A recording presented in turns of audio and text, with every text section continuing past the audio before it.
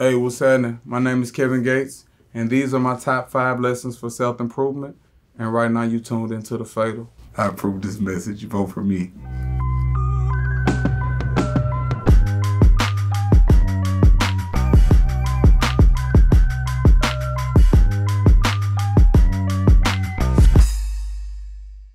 Number 5 is being honest with yourself. The key to happiness is holding yourself accountable for everything that goes on within your control. Whenever you're being honest with yourself, you focus on existing. You're no longer the center of attention or the conductor of the train.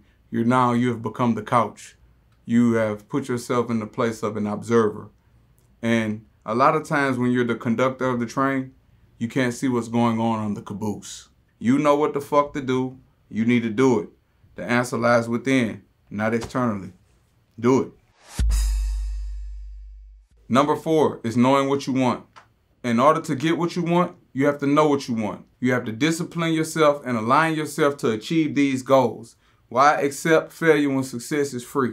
That's my focus. So me being goal-oriented, I'm going to align myself and put myself in situations that are productive and not counterproductive toward me reaching my goal, whatever it is.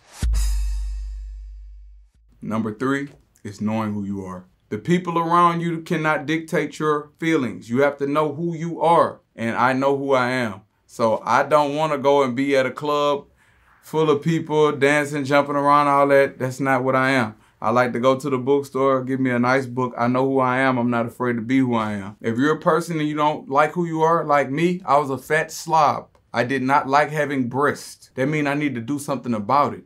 Because talking and complaining about it is not going to get it fixed. All you have to do, if you don't know who you are, here's a great way to find out. Go somewhere by yourself and think about who you are as a person. Think about the things that make you feel good. Think about the things that make you happy. Think about the things that make you sad. Think about the things you love. Think about the things you hate. You are getting to know yourself. I've been to who I was. It's just that my goals have changed and I want to be a sex symbol. TWSG, the world's sexiest gangster magazine. That's what I want. Number 2, belief in self. Number 2 was one of the hardest for me. So many people had told me so many negative things about myself till I started to begin to believe those things. I started with small improvements. My belief in myself and my capabilities began to strengthen. I was a fat slob. I couldn't run, so I had to start walking.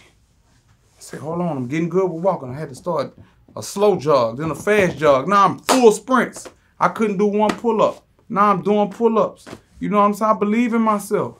And now it's nothing in the world that I feel like I can't do. You know, $40 million condo in Manhattan, I'll have that in no time. Yeah, big general. Yeah. Number 1, belief in God or a higher being or belief in a creator. For me, my method of choice or institution of belief would be Islam. And when I say belief in God, I'm talking about that positive energy, that creative force that puts great people together. I meet positive people all the time that don't subscribe to a religion. They believe in existing. They believe in the all. Like, they just believe in it.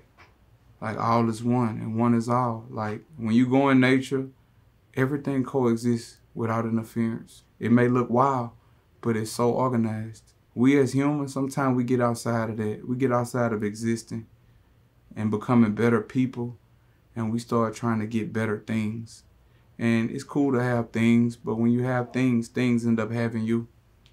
But when you have yourself, oh my God, it's a beautiful situation.